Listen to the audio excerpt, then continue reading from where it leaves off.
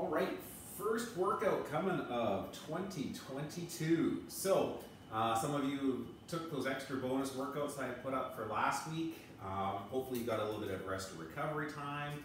I know some of you made it to some classes, which was fantastic.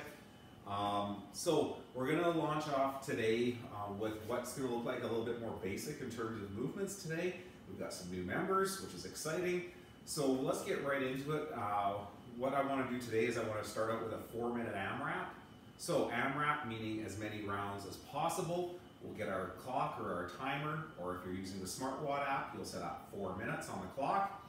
And that just means you're going to work through at a steady pace for 4 minutes. The goal here is activation of muscles, get the heart rate elevated, get warmed up, and be ready to get into our workouts. So how that one's going to flow today, in our warm-up, we're going to do 50 single unders with a skipping rope. If we're not using a skipping rope, we'll do jumping jacks.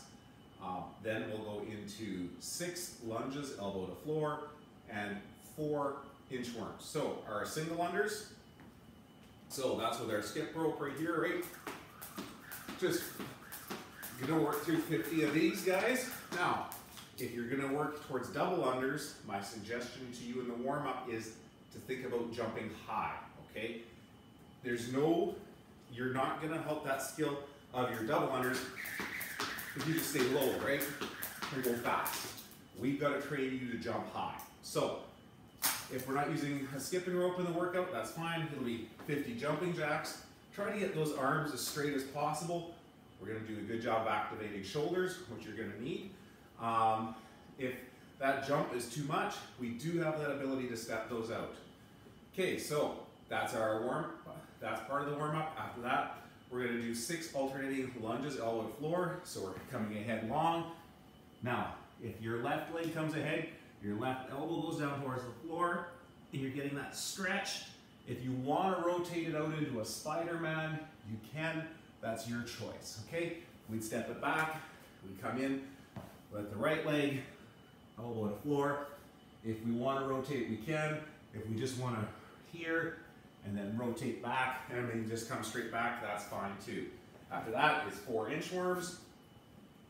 So our inchworms, we're here, we're walking that out. We're going into a push-up. We're walking that back, okay? So you should get a nice little stretch in those hamstrings at the same time. Now, if we don't have our strict push-ups, that's completely fine. We can just go here, we can walk out those hands, right? We can put those knees down, still do that push-up, knees come back up, and walk it right back into those feet, okay? So work through that steady for 4 minutes, get loose, get limber, maybe think about going a little faster through multiple rounds of that.